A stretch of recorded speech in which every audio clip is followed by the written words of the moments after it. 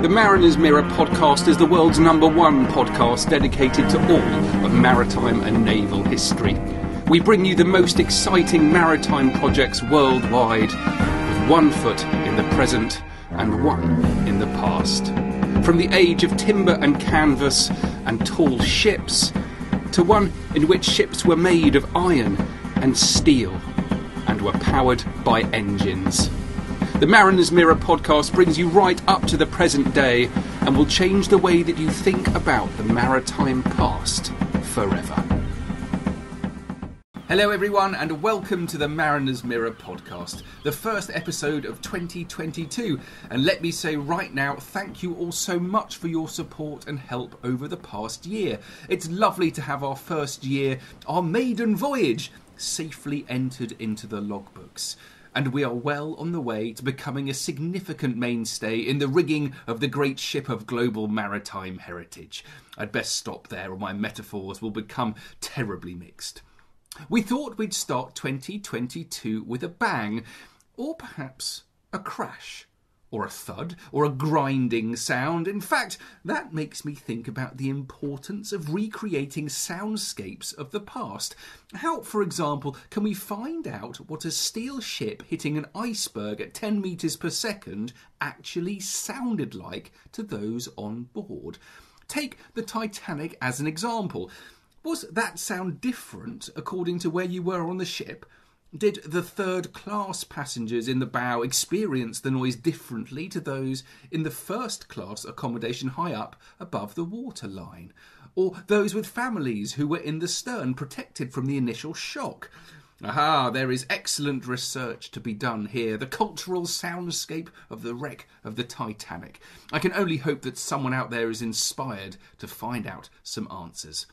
For those of you, however, who are here for entertainment and education rather than research inspiration, then let's take a look at the history of the Titanic. Yes, it's 2022, so we're gearing up for the 110th anniversary of the Titanic disaster.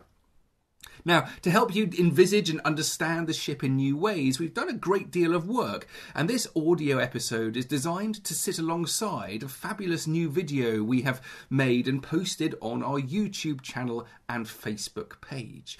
What we have done is animated a 3D model of the Titanic made from the ship's original line drawings and plans, allowing us to fly over, round and under the ship to give you an unprecedented new perspective of this extraordinary vessel.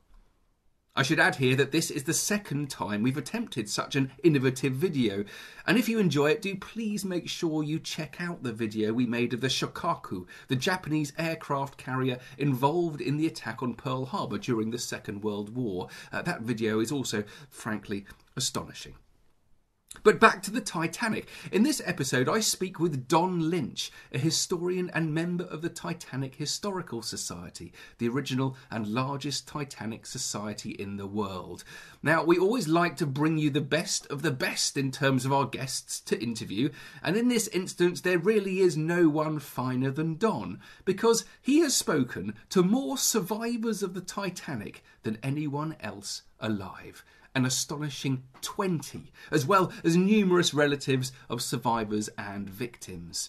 Don's been researching the Titanic since he was at high school, and in the 5 decades since then he's travelled to museums and archives throughout the United States, Canada, England and Ireland to conduct his research. For many years he has been the official historian for the Titanic Historical Society.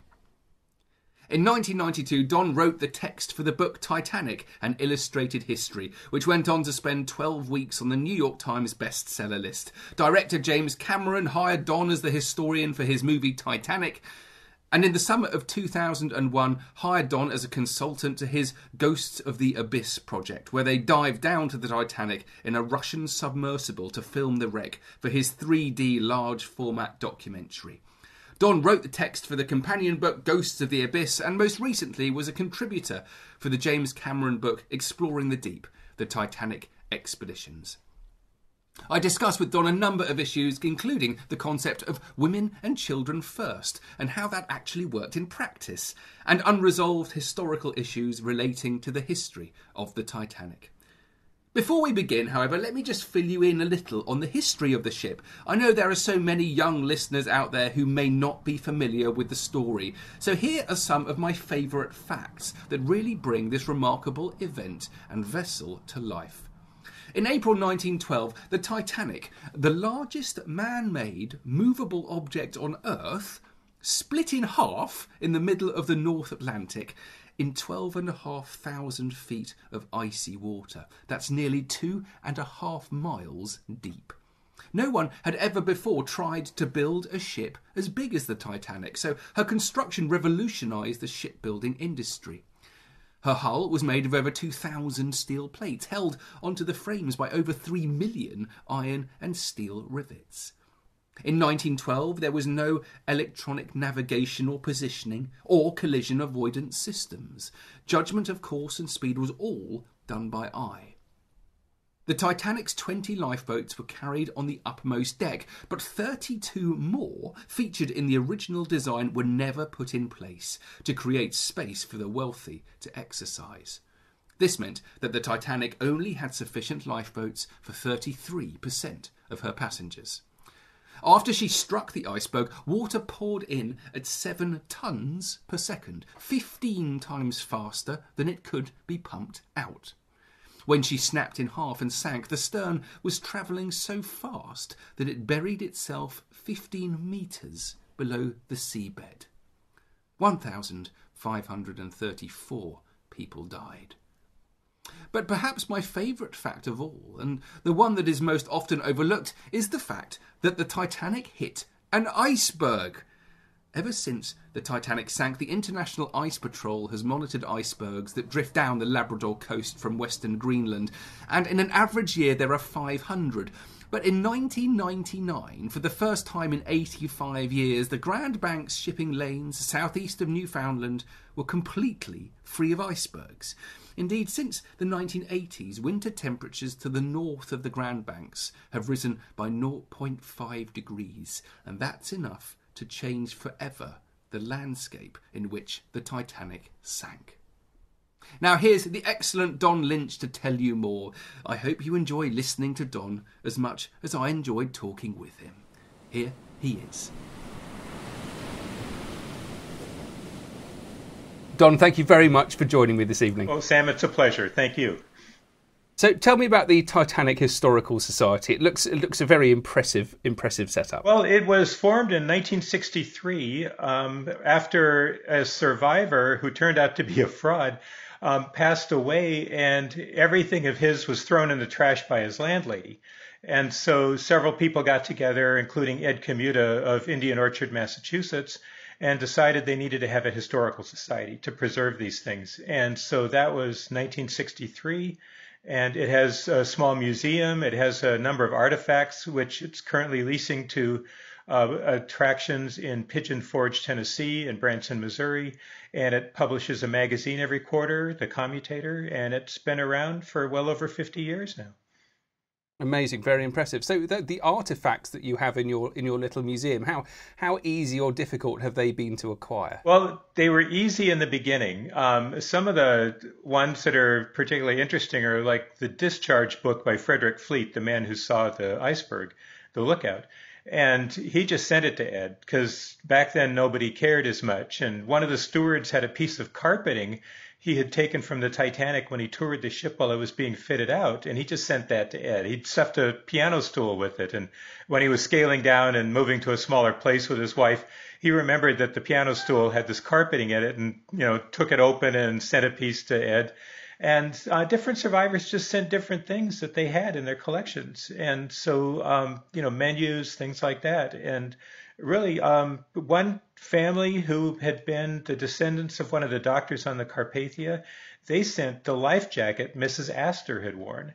And they'd kept it for that very reason, that it came off of her. And then they sent it to the Titanic Historical Society. Amazing. What colour was that piece of carpet? It's green. Yeah, very... I was going to go red. I was going to go kind of like blood red is what I suspected. No, it was sort of a dark green, forest green, and it was from one of the staterooms, I think he said. Yeah. What do we know? I mean, I just let's go down the rabbit hole. What do we know about the carpets on the Titanic? Has anyone actually looked into it? Well, one lady told me that they were very thick, and she felt like they slowed you when you walked.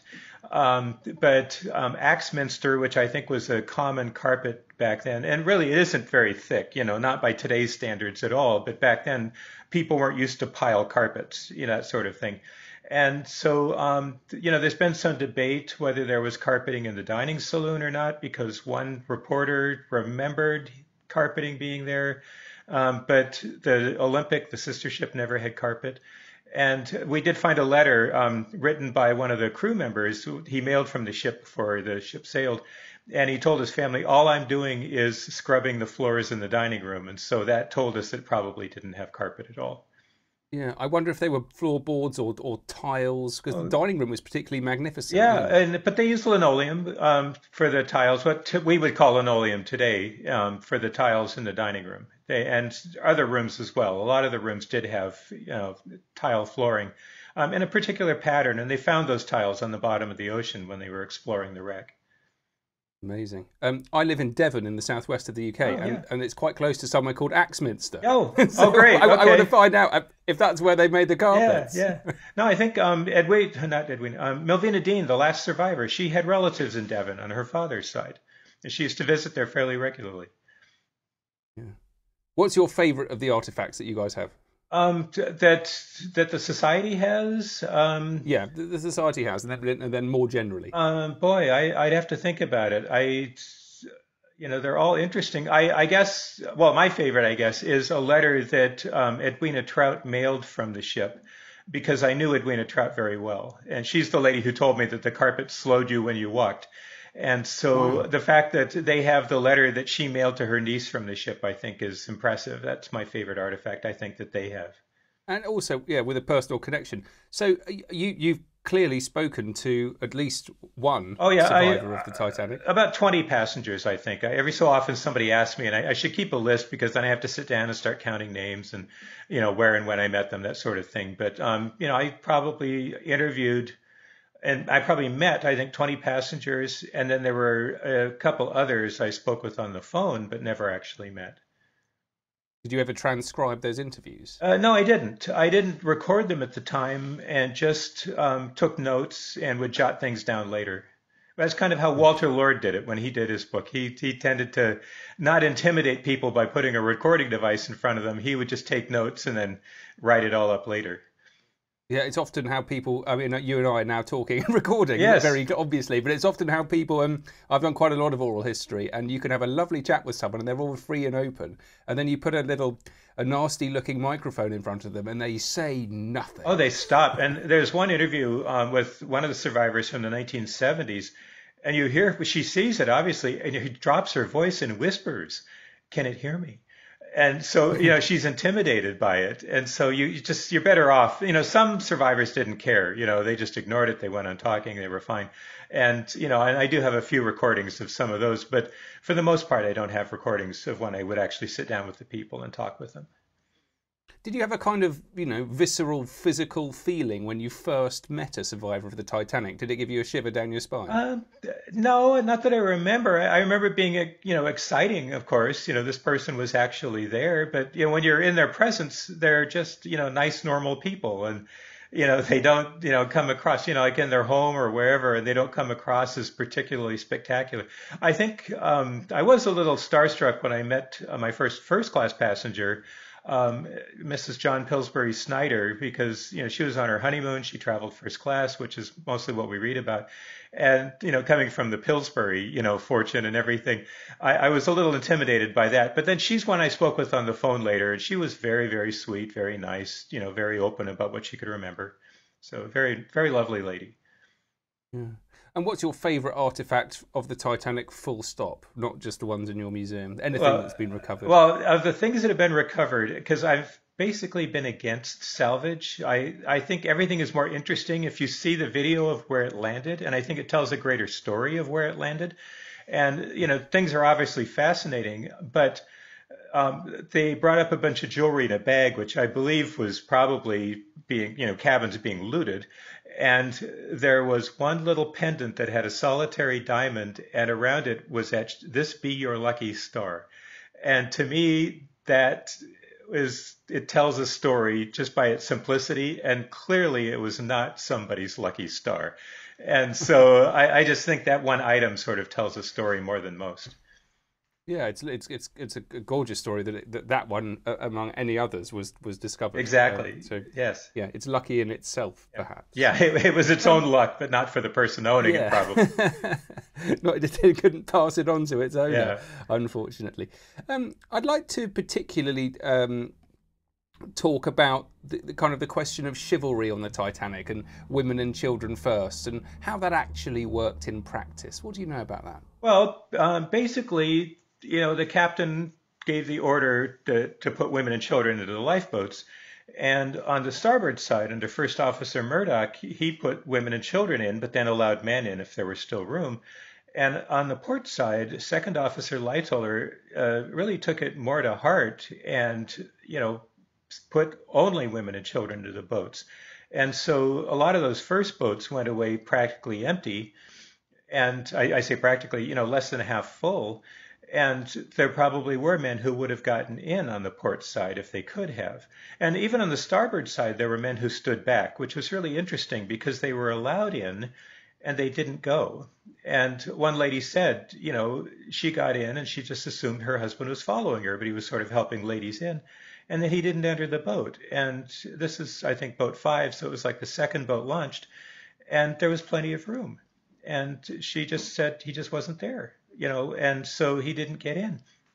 And so it was sort of in spite of the captain's order, it was almost sort of an understood thing by passengers that it was, the women and children in the boats and the men would be cared for later, whatever.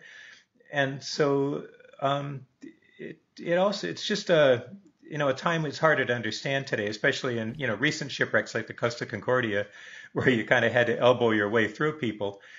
And again, this one lady, Edwina Trout, who I knew, she said in 1912 in an interview that she thought it was disgraceful that single women could get into a boat, a single woman like her, but married men could not.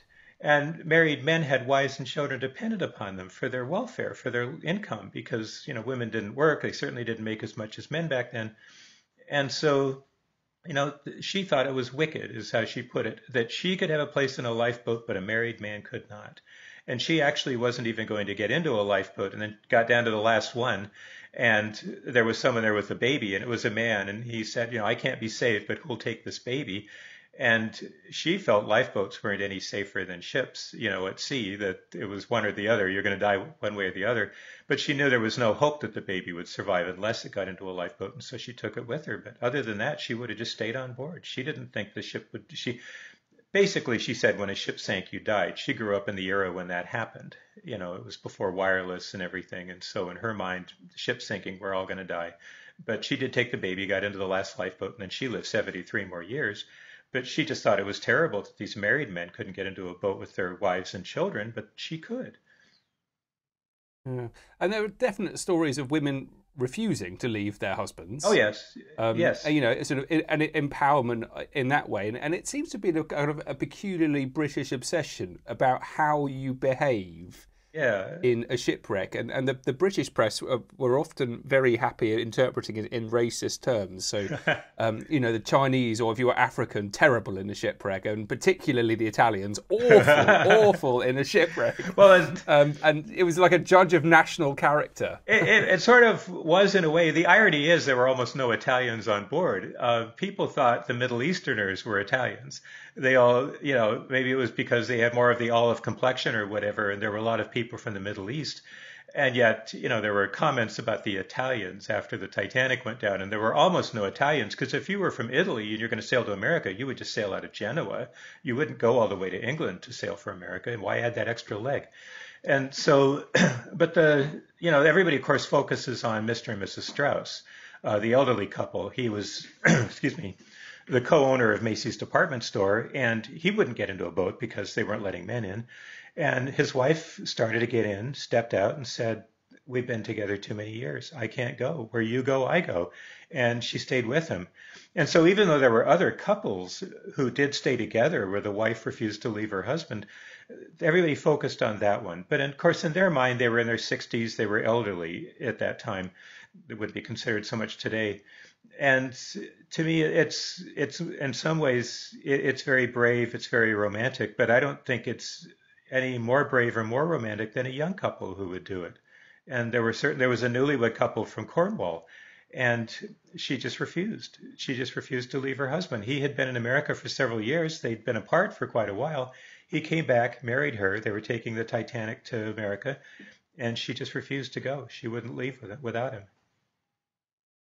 Was there a kind of a class issue here as well? So it wasn't just women and children first. It was perhaps white first class women and children first. Well, most of the boats were in the first class area, and so first class did have a leg up in that regard.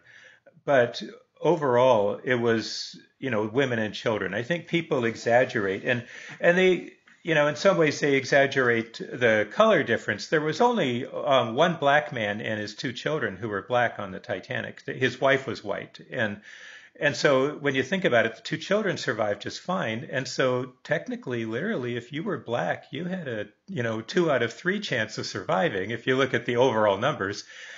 Which was greater than anybody else on board, than the average overall. But the reality was his children were little girls, they were children. So of course they would get into a boat if they could.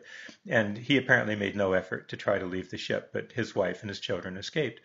And so it was just a question of getting up on deck. If you could get up on deck, you were probably going to get into a lifeboat if you were willing to go. And if you got up in time. And a lot of the third class were sort of held back. They weren't locked below. They didn't have the gates that always are pictured in the movies necessarily.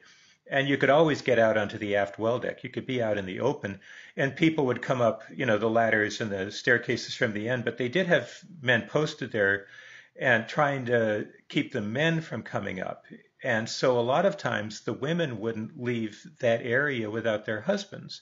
And because, they would be separated there. But then later they would let some of the men up. And so third class had a little bit harder of a time because they didn't have any lifeboats in their own area. A lot of them didn't speak English. They didn't know what was going on. There was one case, a man on deck who swam away, said after the boats were gone, this woman came up on deck and she had taken the time to pack.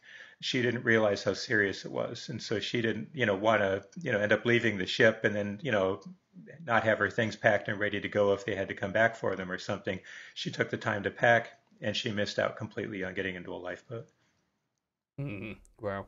I think maybe our listeners might be quite surprised at the level of detail in the knowledge we have of what happened on the Titanic, because most shipwrecks we don't really know about what happened at all. It's really difficult to find out. Can you explain to our listeners how and why we know so much about the events? Well, we study. The thing with the Titanic is, we were fortunate. There were 2 inquiries at the time, one in England, one in the United States. And so a lot of testimony was taken right up front, and they were made public. For example, with the Andrea Doria, they had more of a lawsuit, and they settled out of court. And so that sort of testimony never really came out. And so we're fortunate that we have those. People have collected. One friend of mine, George Behe, has published collections of letters that survivors wrote, mailed from the ship, but also what they wrote afterwards. And of course, the best accounts are the ones written immediately afterwards. They tend to have more detail. And then we were fortunate that, as the years went by, starting in the 1950s with Walter Lord's book, when people got interested in the Titanic again, there were still a lot of survivors left. And so there were some interviews then, some good, some so-so. And so, we've been able to document quite a lot about the Titanic, but there still gets to be a lot of misinformation out there. And I always say, go to the primary sources. If you see like a YouTube video, don't always trust it, and people see documentaries that are often done just for ratings. And so, people like to get their book published, so they'll come up with a theory that's just totally false. And you really have to go back to the original primary sources. And we do have a lot of information from those that spells out a lot. There's still a lot in question here and there, things that people still debate. But it's out there. It can be studied. If you look at the different accounts and you piece them together, things do fall into place.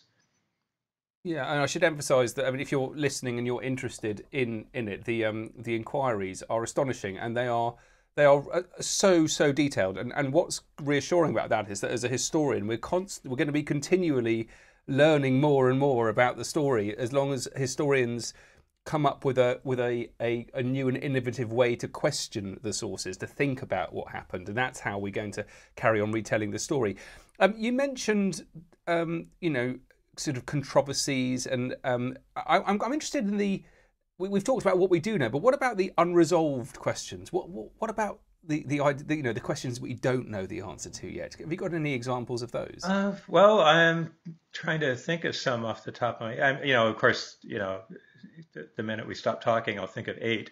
But there are the controversies about if a man dressed as a woman, and if so, who.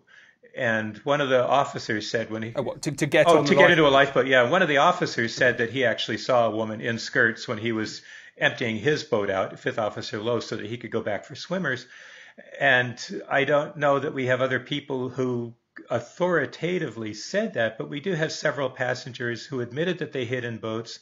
And I think one even said he pulled a raincoat up over his head so people thought he would look like a woman or something. We have a few people like that. And so, we're just, it isn't confirmed, I guess you could say. I believe that the fifth officer was correct when he said he saw a man in skirts, but who it was, we don't really know. And we could just guess as to that. And we guess about, the big one, of course, is the suicide, of an officer. Tell me about that. Well, a lot of people in 1912 said there was an officer who committed suicide. And it's a little hard with the officers because there was an adjustment in the ranks right before the ship sailed. Captain Smith brought in a new chief officer. The chief officer was bumped down to first. The first was bumped down to second. And the original second officer left the ship. And so if you weren't aware of that as a crew member, when people are reading the testimony, they said, well, the chief officer said this. And you think, well, do they mean Chief Officer Wilde? Or do they mean Murdoch, who had been the chief officer right up until sailing?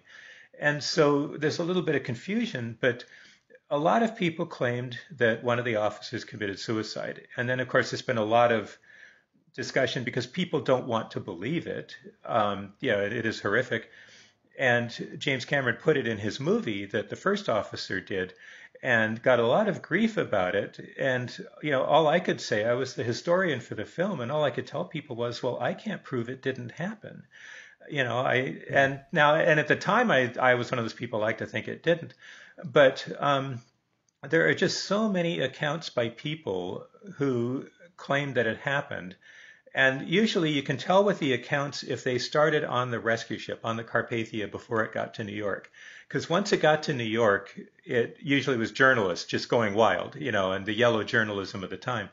But, if people heard it on the Carpathia from others, whatever, there's a greater likelihood of it. And it seems possible, but why, you have to wonder, because suicide was it wasn't considered, it was basically considered a sin to commit suicide, and it was scandalous if someone committed suicide. It wasn't considered,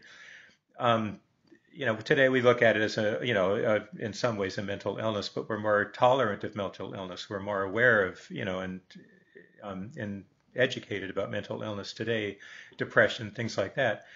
And, as a friend of mine once said, well, why would anybody commit suicide? All they had to do was wait 10 minutes.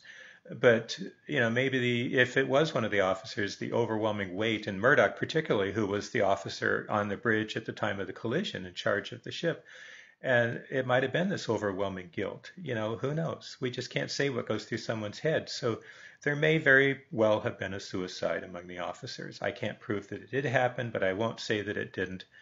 And I don't think it was Captain Smith. I think it was probably First Officer Murdoch, if it did indeed happen. It was interesting just talking about the shame associated with suicide at the time and how it was considered by those with religious convictions anyway as a sin, Yes. and how that contrasts with this whole tradition of a captain going down with his ship, which is Exactly. effectively committing suicide. Yeah, and true it is. And there's a wonderful story, it's very brave, where there were these two ladies who were at one of the last boats. And the younger one turns to the older one and says, "You go first. You have children at home." And she gets in. And then apparently the younger lady she had trouble getting into the boat. She got caught on the railing or whatever. It's some debate as to which boat it was. And she finally said, "I'll get in the next one." And she walked away. And one of the survivors, Colonel Gracie, he insisted that it was the very last boat where this happened and that basically she was sort of giving up. And her friends were very upset because that implied that she was committing suicide by not getting into a lifeboat. And so they were very, very upset by that. Although realistically, you didn't know if you got into the lifeboat that you were going to survive. Today we have 20/20 hindsight. We know that if you got into a lifeboat, you survived. They didn't know that that was going to be true. Nobody knew that. And so, but that was frowned upon by her friends. They were upset with this man for saying that that happened at the very last lifeboat because when Miss Evans just walked away, it implied suicide, and that upset her friends very much. Do we know how many people survived who weren't in the lifeboats? Well, there were, when the ship went down, several lifeboats went back. One pulled 8 people out of the water. A couple of them died. One pulled 3 or 4 out of the water, and one of them died. And then there were 2 lifeboats they didn't have time to launch. And one of them ended up with about 20 people who survived the night, and the other one ended up with about 12.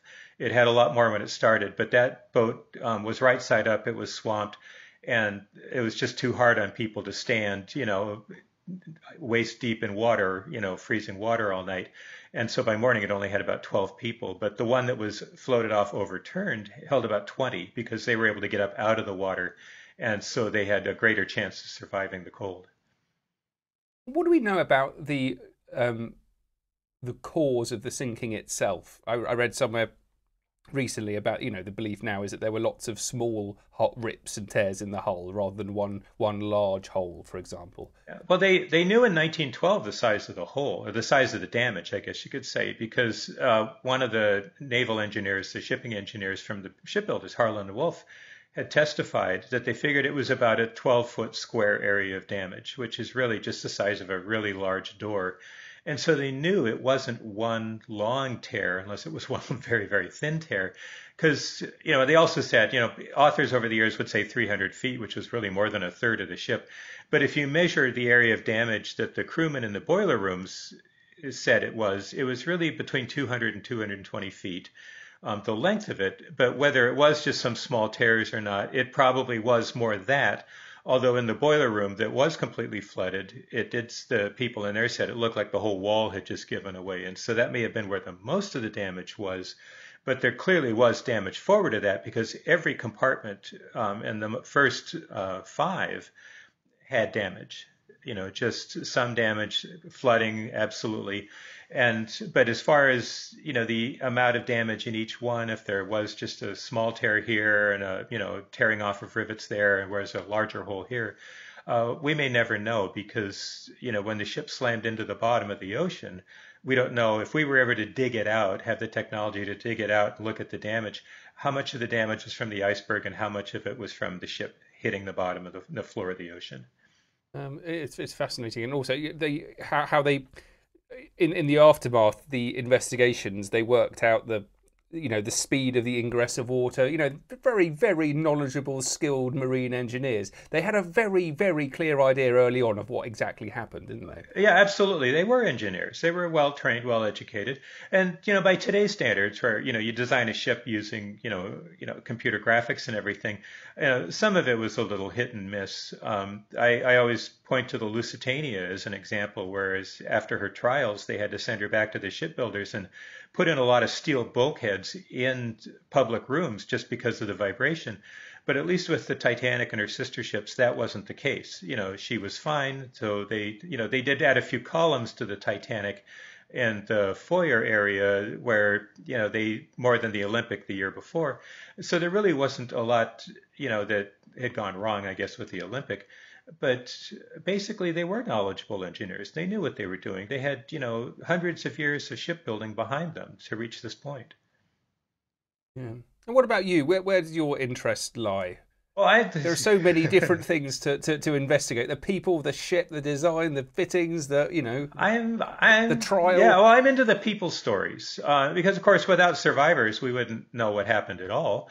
But I really, I like reading about, who the people were, where they were from, and then, of course, what happened to them during the sinking and what they went through, what went through their minds, if we know that, and just their lives, that because the Titanic, just for its one voyage, since it only had one voyage, it is a little frozen piece of time, and always will be. With other shipwrecks where you had, multiple voyages before the actual wreck, you could sort of base what happened in the final voyage on things that happened in previous ones.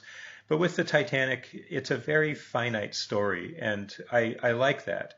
And I am very much into the people stories. I mean, I obviously appreciate the mechanics of the sinking and all the things that went on, and obviously, the design of the ship, everything else. But I really do prefer the people stories, the human interest side of it. I've always been fascinated in the experience of people in the sea after a shipwreck. It's a very kind of focused thing. And I remember reading about the fear of being in the water with a ship sinking next to you because of everything firing up to the surface, almost like torpedoes around you, bursting out of the sea, and the danger of breaking your legs by having luggage firing up from so deep down. And also, sea life. It was less relevant with the Titanic because it was so cold. How long did people last that actually were unlucky enough to get in the water? Well, I think the longest was about 45 minutes, but usually within, Wow. and of course time kind of hangs, it seems longer even to the people listening to the screaming or whatever, but I would imagine in the first 5 or 10 minutes, the bulk of the people were gone. And the one lifeboat that did go back, that made the real effort to go back, one of the ladies in it said, because it was so dark, all they could do was pick out a scream in the night and try to follow the sound. And she said, and then it would die out before they get there. And then just had to pick another one and go for that. And they only pulled it would be different accounts, either 3 or 4 people out of the water. And one of them died. He had been injured in some way as the ship went down because they said he was bleeding from his nose and mouth. And so they pulled him into the boat and then he died. But the others, they were able to save 3 others. But she said it was so dark and all you could do was just follow the sounds and the people kept dying before they could get to them.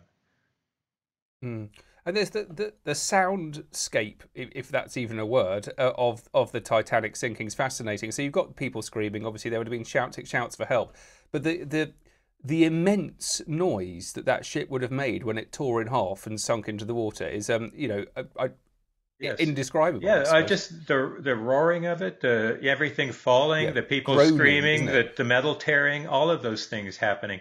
And, another, rumor was that the boilers came rolling through the ship. Well, the ship wasn't hollow. The boilers weren't loose. They weren't rolling around. Like in the high sea, boilers don't roll from one side of the ship to the other.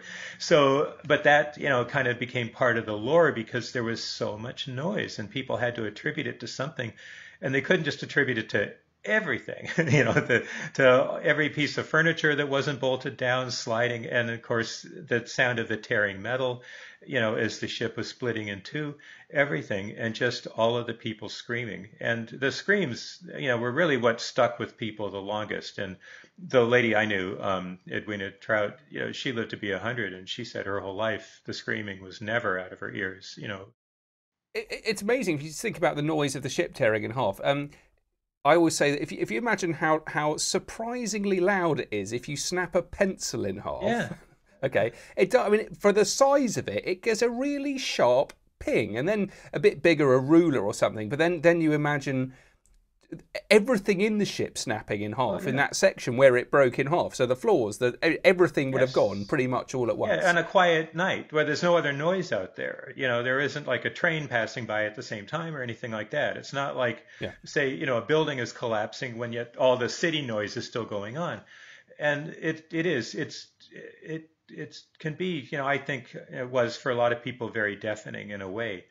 And I had a thought in my head when you were speaking, and I can't think of it now, about the kind of noises or whatever. But just, that I think you probably always have that because it's something you don't expect. No one, you don't expect the noise the ship is going to make. Oh, and what I was going to say is Walter Lord, who wrote the book A Night to Remember, he went down after the sinking of the Andrea Doria and watched the Ile-de-France arrive. And he said he didn't realize how filthy a shipwreck is because it had oil all down the side. Things, when they had hoisted up lifeboats or whatever, that, they had been oil on the water to help keep them calm and everything, the water's calm. And he said that the ship was just filthy. And he said he never really thought before how filthy a shipwreck can be. And I think that's true even with the Titanic. I mean, people were all dressed, basically in whatever they could wear when they left the ship and had to live in that for days. And somebody, even wrote afterwards on the Carpathia, the lines for the rooms that had the bathtubs, there was always a line. People were always in line to take a bath on the ship because they didn't have clean clothes to change into. They just wanted to feel clean again. And it's things like that you don't think about. There's always little things associated with the shipwreck, whether it's the noise, maybe there's certain smells, like when a ship sinks of oil or something that you don't really think about, and things like that you just don't think about it until later. Yeah, and I think that it's actually kind of a timely moment to be talking about it. We're in the middle of September, and the 20th anniversary of the Twin Towers going down was just a few days ago. And it really struck me the horror on people's faces that were captured with cameras, with the buildings collapsing behind them. I think that's probably as close as you can get to understanding the sheer disbelief. Yes. Mixed with horror of what was going on at the Titanic. It was the largest man-made moving object on Earth, and it split in half in front of everyone's eyes. Yeah, they weren't expecting that. They really, and some people, I think, until almost the end, still thought the ship would stabilize and stop sinking. And no, I agree. And the thing about 9/11, of course, as they found afterwards, is, of course, all of the dust and everything, and the people who had respiratory issues afterwards. And you wonder, obviously there, was insulation and things like that, but you wonder how much when the Titanic broke apart, what sort of dust and such went into the air at that time. Probably not, they didn't have the kind of wallboard, that they used in, office buildings. So clearly not as much of a cloud or anything, but obviously coal dust came shooting out of the funnels, things like that. And you just wonder, about people if that affected them later, that they didn't ever make the connection. There's just no telling. Yeah. And more broadly, the effect on the environment because of everything that would have been in the water, as you say, the coal dust. I think that's a really fascinating way of looking at it. Yeah. I mean, it certainly took a lot of things, coal and whatever, down to the bottom, and obviously people and whatever they did go down with the ship did literally feed the fishes for a little bit. And yeah, you think about that. It just the environment that's down there now with the rust and everything, is that affecting the sea life around it? Or is it just enhancing the sea life? I don't know. I'm not a, microbiologist, but you just wonder, these are the things people study, it's like, and people have studied, what are the effect of the rusticles, what causes them, that sort of thing. And the debate over whether they're chemical or biological, that sort of stuff. But it's interesting. I mean, that marine biological question, it has its own history. It is actually a historical question because it would have affected the local marine environment differently. Yes. Just after it sank, as it did now. There is a history of that, which I think is fascinating, and a historian could look at that. And they think, not a scientist. They think that's why there's no bones down there, is because it's a very low calcium environment, and so whatever organisms were down there suddenly had this feast of bones and flesh or whatever, and maybe proliferated, and then when it ran out, died out. So there was sort of probably this burst of a certain type of sea life that died away after that. I don't think I've ever heard the phrase "feast of bones" before. Well, no. Hopefully you won't ever have to hear it again. Yeah.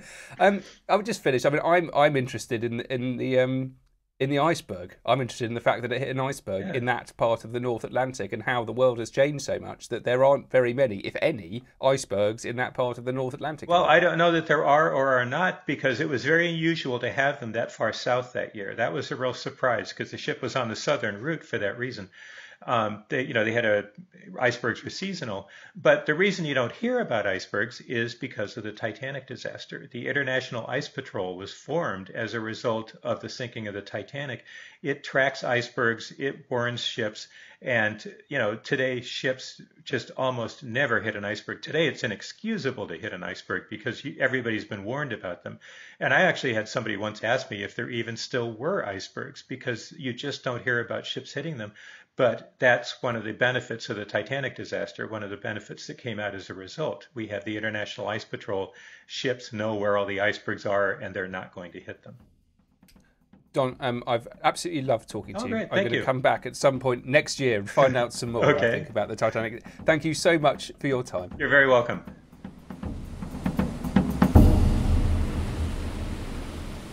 Thank you all so much for listening. Do please take the time to check out all we have done before on the Society for Nautical Research's website at snr.org.uk. And particularly, please take the time to check out the Mariner's Mirror podcast's YouTube channel, where you will see some really quite extraordinary videos presenting the maritime past in entirely new ways. And I'm most fond of the ones using artificial intelligence and digital artistry to bring ships' figureheads to life. But best of all, please join the Society for Nautical Research. Your modest subscription fee helps to support this podcast and preserve our maritime past. Plus, you get a copy of the excellent Mariner's Mirror Journal 4 times a year, as well as online access to every single edition we have published in over a century. And perhaps best of all, you get to come to our annual dinner on board Nelson's flagship HMS Victory, something you will never, ever forget. You can join at snr.org.uk.